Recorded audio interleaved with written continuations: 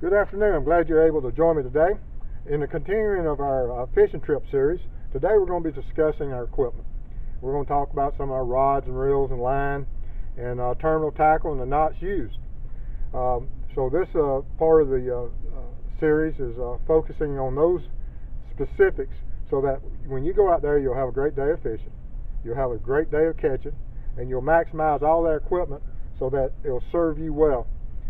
For that's in fact what we want to do. When we go out to the lake, we only have a limited number of hours on any one trip. So we have to maximize and make sure everything is set up, and we do that at home prior to our trips, so that when we get to the water, we deploy our equipment, and it maximizes our time on the water so that we can catch those fish. So I hope you enjoy this video, and I hope it catches you a lot of fish.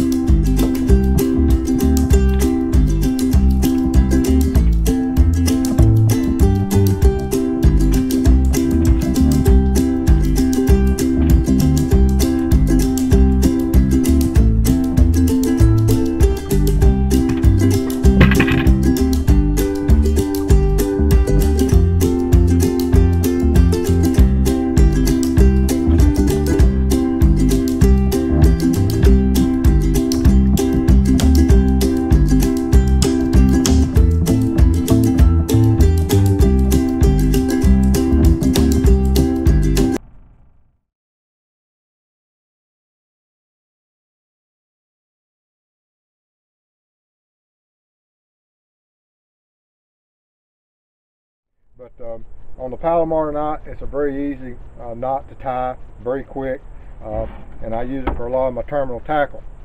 You can take any swivel, and you just come through the little 4-pound test. But anyway, you go through the eyelet, go back through.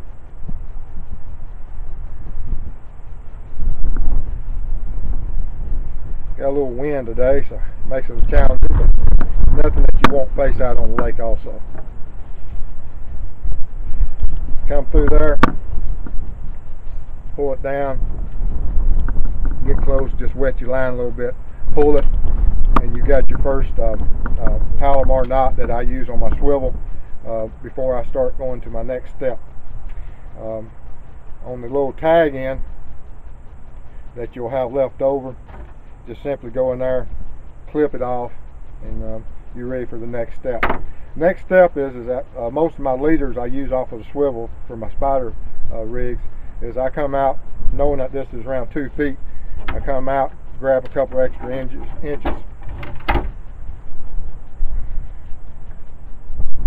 and just clip it. Now I have my leader that I know that I'm going to be using for my spider rig on my standoff. The next step after I have my leader tied up is that I take a 1/2 ounce egg sinker,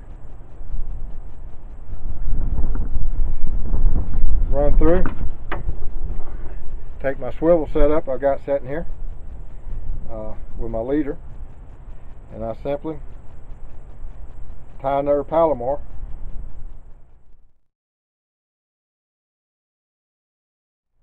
to do my loop knot.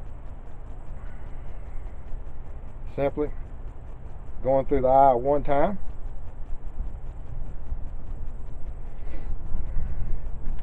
just suspend it, and I just come around my fingers, gap them, come through once, twice, 3 times. You can come more, you can go up 5 times if you want to, but 3 won't let it slip. Wet it, pull it down, pop it over the eye, pull tight, and now you have a loop knot there. Very quick, very easy to do.